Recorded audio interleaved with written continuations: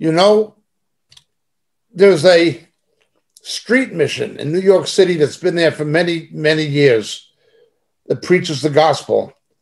And they have a big sign on it that says, sin will find you out. And it also says that, sin itself deceives. The New Testament personifies sin as if it was a person that has the capacity or power to deceive. It's not just that the devil deceives or false prophets and false teachers deceive. It's not just that we deceive ourselves, although all of that is true and part and parcel of the same process. But sin itself has a capacity to deceive. I have a love and a burden, for instance, for Black people. And being born in the United States, I've always thought that they got the wrong end of the stick and everything. But we have a situation now where a Black woman in the United States, an Afro-American woman, is 5 times more likely to have an abortion than a Caucasian woman, okay? And 2.5 times more likely to have an abortion than a Hispanic woman, but 5 times more likely to kill her baby in her womb with no medical reason than a white woman. And although it's an across-the-board problem affecting every ethnicity and race, 3 out of 4 Black children in the United States are born out of wedlock. No husband, no father. Food stamps and the welfare check have replaced the husband and father as the breadwinner and provider for the family. 3 out of 4 Black children are born into that. Now, those 2 things alone are indictments. Sin. But sinners don't like to blame themselves. And in fact, when we sin, we have nobody to blame except ourselves, other, of course, than the devil. There are those who can be used of the devil to put stumbling blocks or to tempt, but it's our decision. Unless somebody is willing to take responsibility for their own sin, that sin is going to deceive them. So, you just look now. What's happening? There's a lot of political pressure due to COVID. A lot. It's been politicized. It's difficult to know where the science ends and the politics begin. You don't know what to believe. The World Health Organization is a corrupt bureaucracy that's politically manipulated by China and so forth. It's a stupid organization. You don't know what to believe. We just know it's being politically manipulated. For instance, the rigged vote counting. Without COVID, Donald Trump would still be the president. You understand? That's how it works. Now, let's look at this. So there's a lot of social and political pressure to get a vaccine. I understand that. But vaccines normally have to be subjected to tests and to see if there's side effects, to see how well they work. Academic papers about vaccines, like any other pharmacological publication, have to be subject to peer review. But dissenting medical and scientific opinion is being suppressed by social media. Those scientists and physicians who question it are not having their voices heard due to political pressure. Well, where are the guinea pigs going to be? This past week, a great American sports hero, he hit more home runs in American baseball than anyone else. He actually beat Babe Ruth's record. Tremendous athlete and a nice person. Hank Aaron died of side effects of the virus. He wanted to be an example to the Black community, being a heroic sports figure to all Americans, but certainly to Blacks. And so he took the vaccination and he's dead. Now, I'm not speaking about or against the vaccination itself. But what I am saying is this. You're seeing politicians of the left, like the mayor of Los Angeles and others, saying, well, black people and minorities are more at risk of COVID deaths. They have a higher percentage of deaths. So therefore, we have to vaccinate them first. Sounds scientific. Sounds reasonable. Sounds fair. Sounds like justice. What is it? A black person is a guinea pig to them. A black person is a guinea pig. How do we reduce future welfare rolls in prison populations? You tell black Americans it's to their advantage and to have an abortion. A disproportionately large amount of the abortion clinics in America are in and around the black community. Again, it's Margaret Sanger's Planned Parenthood philosophy. Kill off the blacks. You just want enough of them to have a social and political underclass who you can manipulate to keep yourself in office, kill the rest of them off. That's what they do. And that's what they're doing. They're killing blacks. And they're going to keep on killing blacks. Now, the same people who are doing this are the same ones who talk about being woke and about endemic racism and about white privilege. They'll talk about anything and everything except sin. Non-therapeutic abortion, fornication, impregnation outside of holy wedlock. Now, look, obviously, as a Christian, I do not believe in sex outside of marriage or before marriage. I just don't believe in it, obviously. But even if I did, which I don't, but even if I did, why would you use abortion? Why would you kill a fetus as a form of birth control when you have all these other things? You have everything from temporary vasectomy. You can seal off fallopian tubes. You can, IUD devices, diaphragms, spermicide. You got all this stuff. Birth control pills. You've got all this stuff to prevent pregnancy. Why do you need to kill a baby as a form of birth control? This is debaucherous. It's something that even people who believe in profligate sex don't need to do. Even if you reject my Judeo-Christian morality, our Judeo-Christian morality, and even if you believe sex is okay before or outside of marriage, even if you believe that, which true Christians reject, but even if you believed it, why would you use abortion as a form of birth control? You can go to a GYNOB or to a Planned Parenthood clinic and you can get birth control.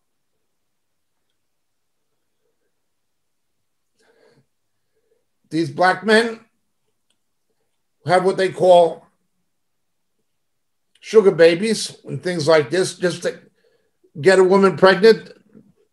I've listened to them talk. I've listened to them. Yeah, knock the bitch up. That's what they say. Sorry to be so crude about it.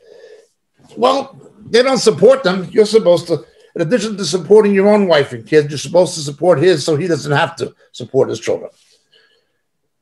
And that's what Biden and Obama represented, of course, and that's what goes on. The Democrats increased the black prison population in America. They increased it. They tripled it. It was Trump who brought prison reform. Then it goes on.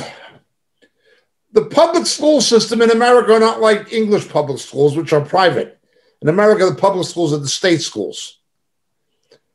The state school system, the United States spends more per capita on students than any other country in the world. And they can't come near Singapore or Finland or these other countries the results get worse and worse and worse. You've got people graduating high school in the inner cities of America with an 8th grade reading level instead of a 12th grade reading level.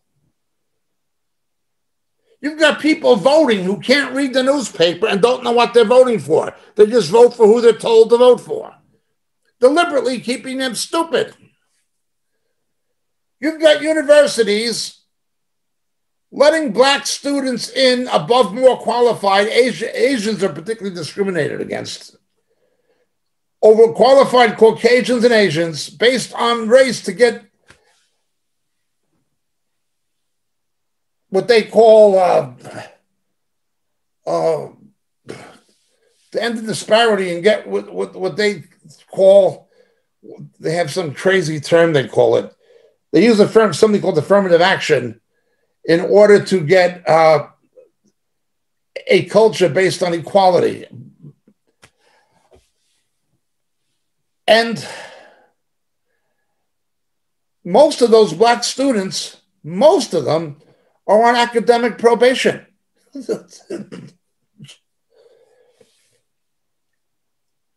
If you allow someone to become a physician because you give them extra points for their skin color, that's racism in itself. But when they practice, where are they going to practice? The black community.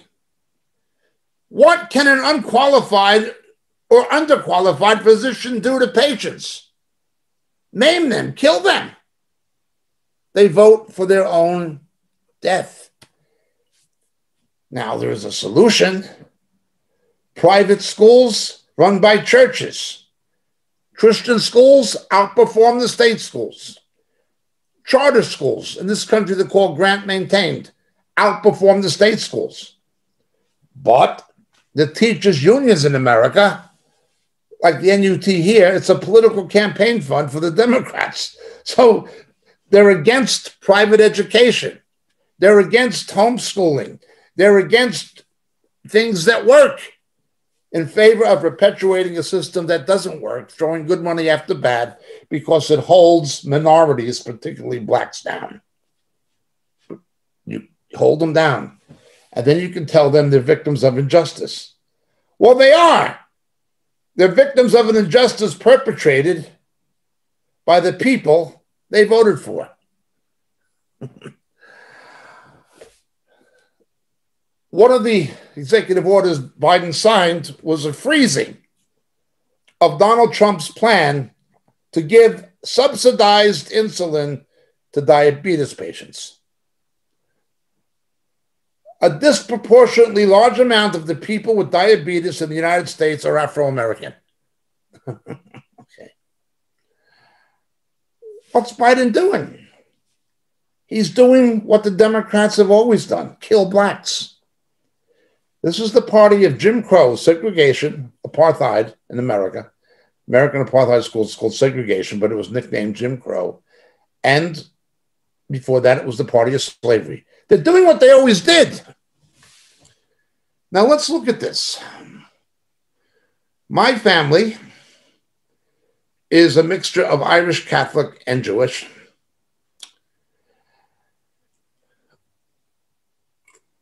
This is something that's hard for white people to understand. Jews can be liberals or conservatives, Democrats or Republicans. They can be Green Party. They can be Libertarian Party. They can be independents. But you're not going to find any Jews joining the Nazi Party. No Jew would join the Nazi Party. You look at people from Armenia, Armenians. There's a big Armenian community in Israel and a big Armenian community in the United States. Armenians suffered a Holocaust under Turkish Muslims. They had a genocide. Over 2 million of them were killed in the Armenian genocide by the Turkish Muslims. They killed the Christians. And this, what you see going on now again with Armenia and so on, and Turkey is backing the Muslims. It's a continuation of what the Turks have always done to the Christianized population of Armenia with all this stuff. Kazakhstan. It's what's always gone on. An Armenian would never vote for an Islamic Turkish nationalist. Never. Let's talk about my Irish family. Irish people, they might vote, unfortunately, some of them will vote Sinn Féin, but they might vote Liberal Democrat, they might vote, in the Republic of Ireland, they might vote Fine Gael or Fine Gael. In Northern Ireland, they might vote, Social Democrat, they might vote anything. But they won't vote for Orange Unionists. No white person would ever vote for the party that did that to their people. They would never trust them. No matter what they said, they would never trust them. Oh, the Nazis are different now. That's what you say. We don't trust you. We don't believe you. No white person would do that. It is a big mystery why black people vote Democrat, the party of Jim Crow and slavery. But what is the root of this? The root of this is sin. Sin deceives. Now, I say that and I focus on Afro-Americans simply because of my anger that they are the biggest victims of the injustices. They're going to be the guinea pigs for the COVID virus. They are the ones who are going to be bamboozled, or they are bamboozled, into thinking abortion rights is the same as civil rights. And if you're against abortion, it means you're against, civil rights for blacks. They think it's the same. It's unbelievable. I'm angry because of the victimization of black people by a corrupt political establishment. They get it the worst. It's their kids are always going to get the worst education. The totally failed New York City school system is 86% non-Caucasian. It's failure. It'll continue to be a failure. They know because it's designed to fail. The killing of blacks is going to continue and get worse in Chicago, in Philadelphia, in Baltimore. 1,000 blacks were murdered, shot dead by other blacks in 2020 in Chicago alone. That includes children on their way to school or coming home from school. 1,000? Like 4,000 have been shot, but 1,000 shot dead, nearly all black and nearly all shot by other blacks. Black Lives Matter said nothing. If there's one thing that Black Lives Matter doesn't care about, it's the lives of blacks. I care about blacks. I care about the lives of blacks. I care about those black babies being aborted. I care about blacks. I only wish Black Lives Matter cared about blacks. Then they use the term Uncle Tom. They don't know what that term means. They never read the book, Uncle Tom's Cabin, written by a saved Christian, Harriet Beecher Stowe, against slavery. She was an abolitionist in the 19th century. They never read the book. Uncle Tom was not an Uncle Tom. He was flogged to death in the book by Simone Legree for refusing to disclose the hiding place of escaped slaves. Uncle Tom was not an Uncle Tom. There was another character in the book who was that, a subservient to the white establishment, or the corrupt white establishment. His name was Sambo. But Uncle Tom was not an Uncle Tom. But blacks used the term Uncle Tom because they never read the book. How'd they get this? Marcus Garvey, the founder of Rastafarianism, that says Haile Selassie was Jesus Christ, that says blacks living in Afro-Caribbean world in the United States and Britain are in Babylon. Here come the Babylon. and who smoke ganja sacramentally, the founder of that religion, with the the dreadlocks and the reggae music and that, said Uncle Tom was a black who's like Uncle Tom, subservient to whites. That was not what Uncle Tom was. You never read the book. That Uncle Tom was not like that. They called him Uncle Tom because he was adopted into the family as an uncle to little Eva. White family with Christian values accepted him as a family member. They called him Uncle Tom because he was an uncle to a little white girl whose life he saved. And they treated him like, like family. People never read the book. And the book has strong Christian values in it. They don't tell you that Harriet Tubman, the Afro-American woman who was an organizer of the Underground Railroads to help blacks escape to the North, she was a Bible-believing Christian. A Bible-believing Christian. They don't tell you that so-called gun control was invented by the Ku Klux Klan in order to prevent black people from arming themselves to protect themselves against lynch mobs. They wanted the blacks disarmed, so they wanted gun control. It was invented by the Democrats, and it was invented by the Ku Klux Klan.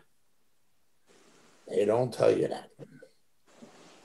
Well, Hillary Clinton's mentor, Robert Byrd, was a grand wizard of the Ku Klux Klan. Bill Clinton's mentor, George Favor, was a rabid segregationist. Al Gore's father, senator from Tennessee, was a rabid segregationist who voted against civil rights. This is Jim Crow. But now you have Jim Crow with a smile, and blacks are voting for them.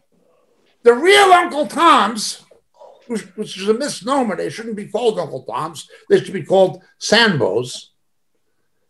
The real ones are Barack Obama. Or that Warnock guy, Raphael Warnock. Yep. Or Maxine Waters, she's the Aunt Jemima. These are the real Uncle Toms. Or who should be called Sambos. It's a terrible situation. A total misrepresentation of the book and of history. Uncle Tom was a positive character in the book, and he was flogged to death by Simone Legree for anti-slavery activities. It's unbelievable how they twisted. And to follow a guy like Marcus Garvey, a nut, here come the Babylon. I remember I used to smoke reefus, ganja, with Jamaican friends and that, and they had the dreadlocks and that, and listen to Bob Marley and the Wailers. And if the police would come and, here come the Babylon, and they'd stash the reefer. These are my friends. I know what they believed, Before I was saved, that was the only religion that appealed to me.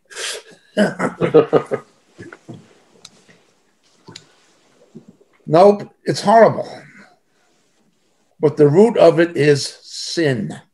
Now, let's look at India. The root of it is sin. The idolatry of Brahmanism, which is not even Indian. It came from Persians to Northwest India. The plight of the Dalit, the outcasts. And when the Dalit begin to become Christians, and the Dalit begin, to stop believing in Hinduism, the Brahmins lose their underclass. So the BJP comes along and says we have to persecute the Christians because they give people liberation from religious superstition and social bondage and economic slavery. It was the same in America. Harriet Tubman and these people, the founders of civil rights, they were Christians. But you got the stupidity. This brazen stupidity. The stupidity I have seen in India is unbelievable. How come in England and America, I have so many friends, Christian friends, physicians, computer software engineers, scientists, business people, and they're all Asian Indians. How come once you take these people out of India and bring them away from Hinduism, they become successful within one generation? There's nothing wrong with the people, obviously, but there's something wrong with what they believe. It's sin. The sin of idolatry has caused this poverty and injustice in India. They don't even see it as injustice. They see it as karma. I could go on and on. What the Roman Catholic Church has done to white people and Hispanics in Catholic countries, I could talk about them the same way. Believe me. As I talk about Asians or blacks. You really want to talk about stupidity? The stupidity of left-wing Jews signing their own death warrant, being in the same political party in America with Tlaib, the radical Palestinian, with Omar, the Somalian fundamentalist. They're in the same party with Ellis. They're in the same party with Islamic anti-Semites. How stupid can you get? Why? Because they've rejected Yeshua. They are blind. They can't understand what the Torah means. It's sin. Leviticus 26, Deuteronomy 28, the terrible history of the Jews. What was done to them was satanic, of course, but God allowed it. Why? Read the Torah. Read Leviticus 26 or Deuteronomy 28. What happened to the Jews was because of sin and rejection of the truth in Jesus, who's one of their own. India, it's the same thing.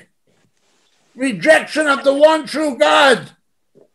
They even have a counterfeit of the Trinity. Sitra and Rama and Shiva, they have a counterfeit.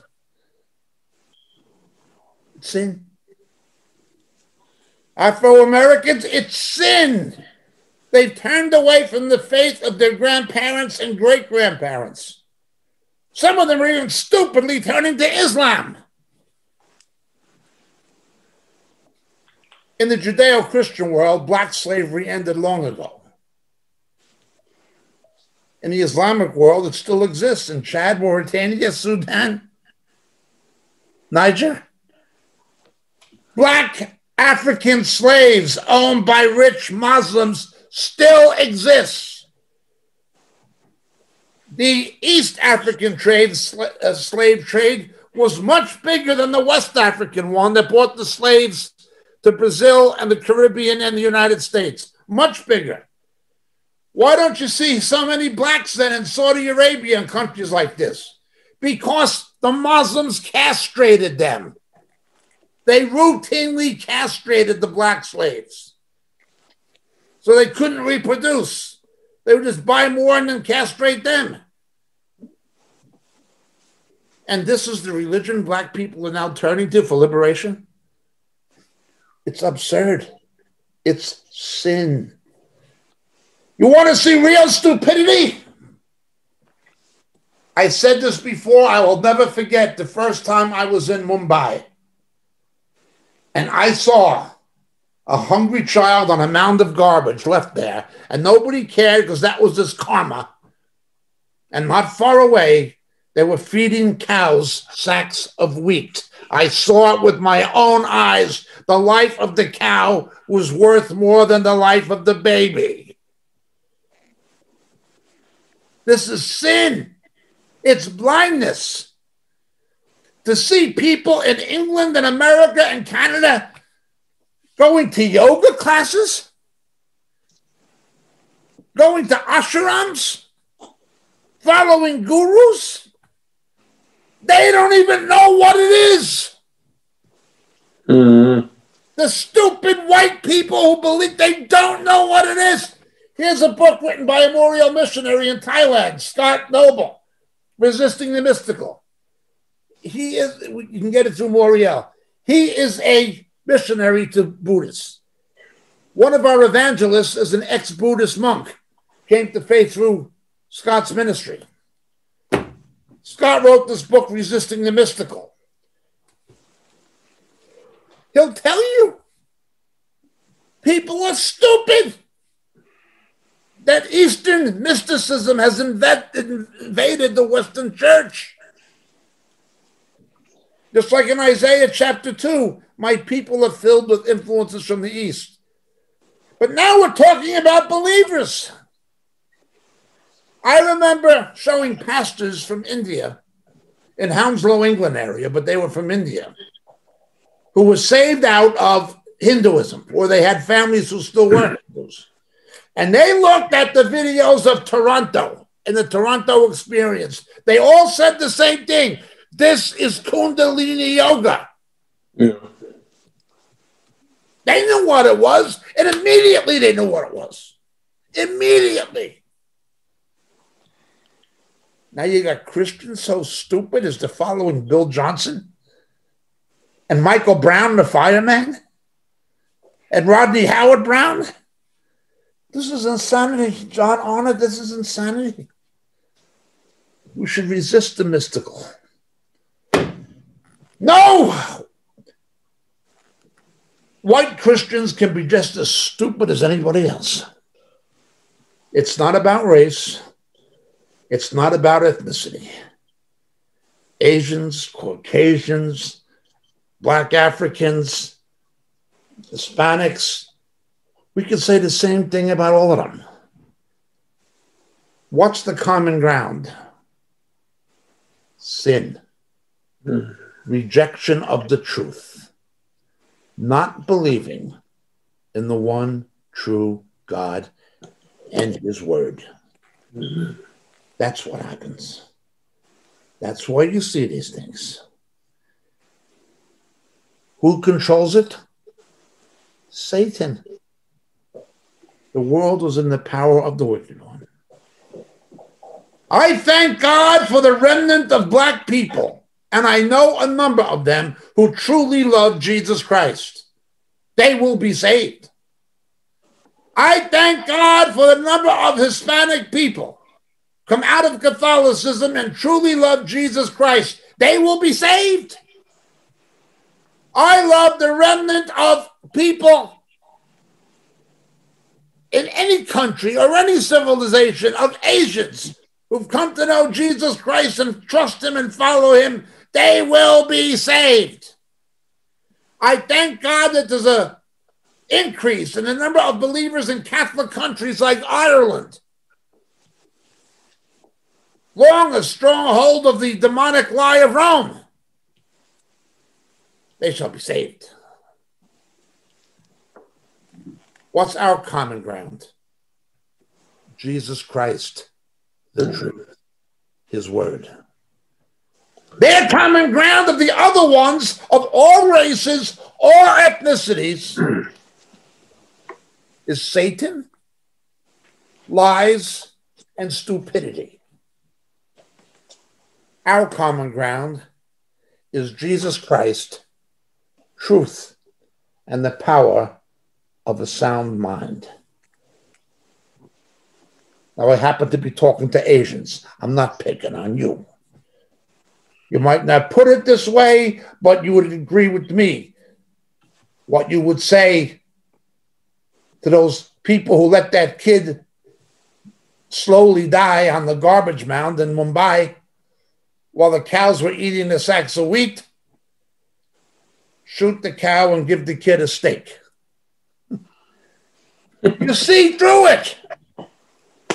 When a Jew comes to know Yeshua as the Messiah, I remember my wife, she was freaking out. I showed her Daniel 9, the Messiah had to come before the second temple would be destroyed. And I showed her Isaiah 53, and she said to me, well, that's very interesting. Now can you show it to me in the Jewish scripture, the Old Testament? And I said, but she was my girl, not even yet my girlfriend, you understand? I just witnessed to her. Can you show it to me in the Jewish scripture, the Old Testament? And I said, but Pavia, this is the Old Testament. These are the Hebrew scriptures. Oh my God! Don't the rabbis know this?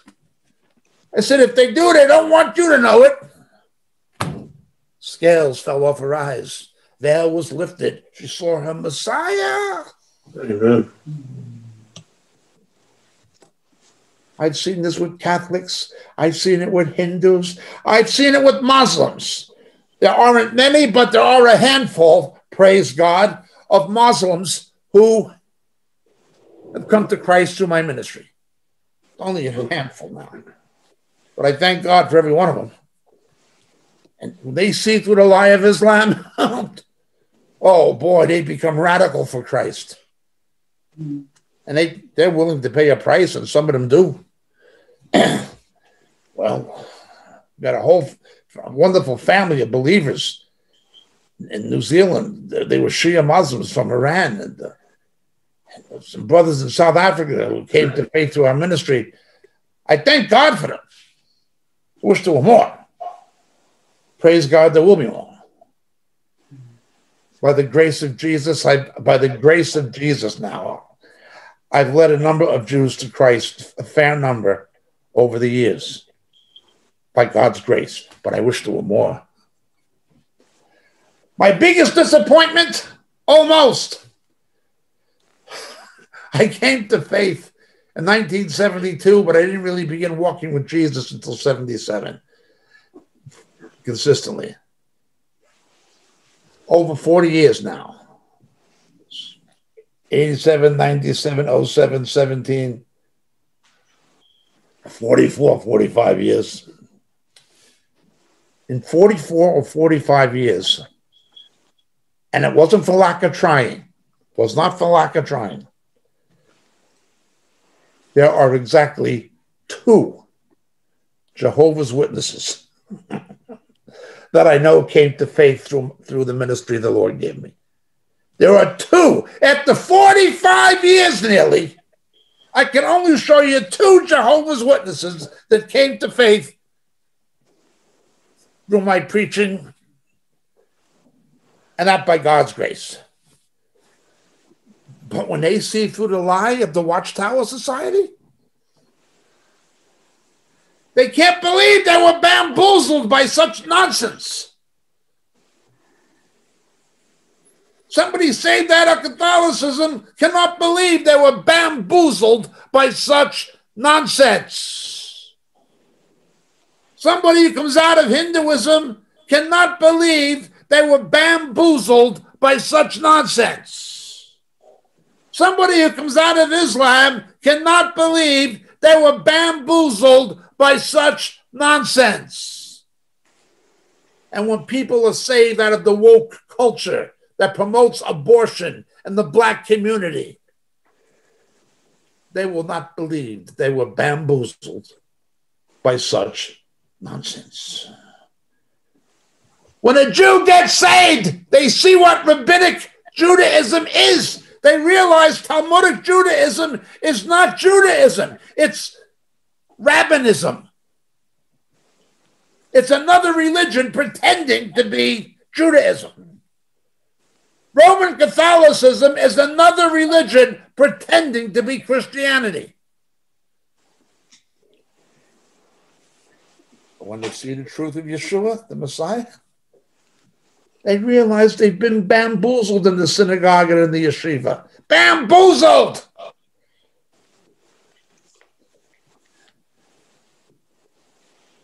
Unless you have the privilege of growing up in a Christian family with at least one saved parent who told you the truth as a kid, unless you're one of those people, I'm not, my wife is not, my children are, you've been bamboozled. You were a Hindu, you were bamboozled. You were a Sikh, you're bamboozled. You know, Amritsar, you're bamboozled. You believe in Talmudic Judaism, you're bamboozled. You believe in Islam, the Quran, the Hadith, You've been bamboozled. You believe in the Watchtower. You've been bamboozled. You believe in the Book of Mormons. You've been bamboozled. You believe in the Bhagavad Gita. You've been bamboozled.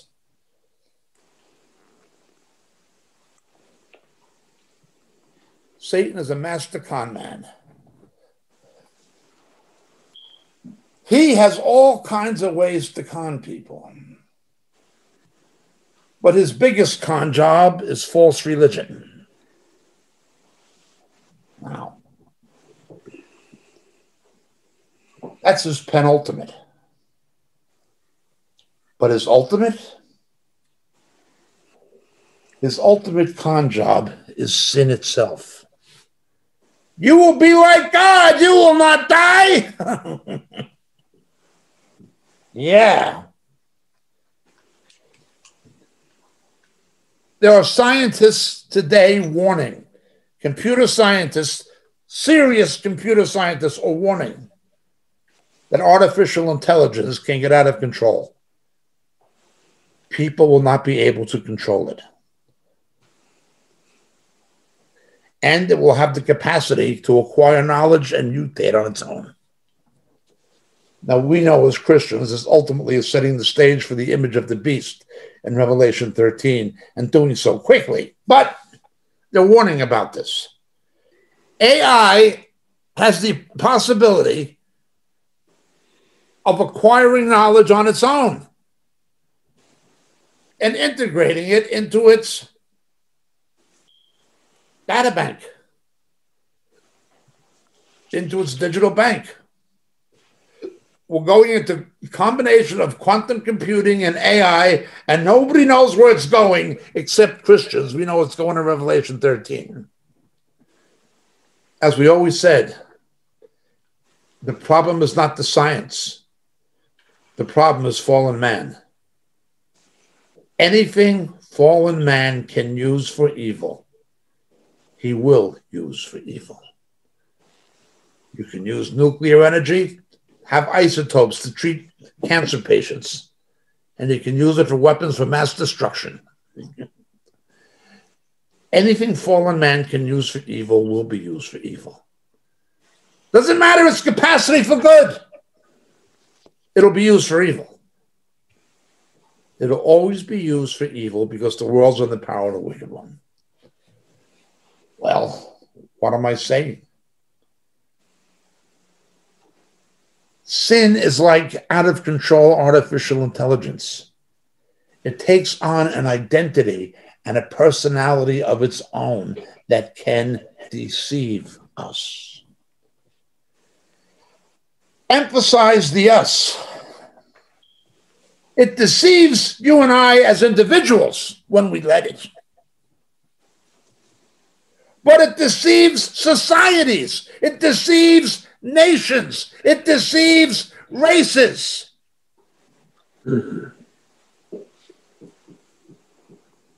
That is its power. It's so powerful you can't stop it.